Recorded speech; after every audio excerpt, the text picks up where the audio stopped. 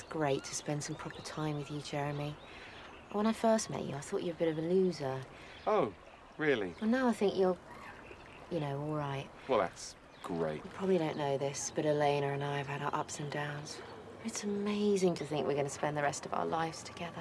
What can I do? Make a pass at her? She won't be interested, but it might put a spanner in the works in some way no one can predict. I'm not much of a sailor. I can't actually swim. Really? God, it would be so great if she just fell in the water. A few big bubbles, and then a few smaller ones, and then, poof, problem gone. She definitely said she can't swim. For our relationship. I definitely couldn't push her in.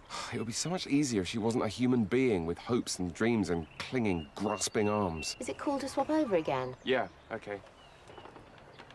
Ooh, wobbly. Ooh, wobbly! Oh, shit! Oh, shit! Oh, shit! Oh, no, this is terrible. I thought she said she couldn't swim. Yeah, I'm pretty set on Jeffrey. Jeff? As in Jeff, after Jeff? Oh, yeah. Hadn't actually thought about that. I beg you for money, okay? I beg you, Mum, as your only child, to please make me happy by giving me my money.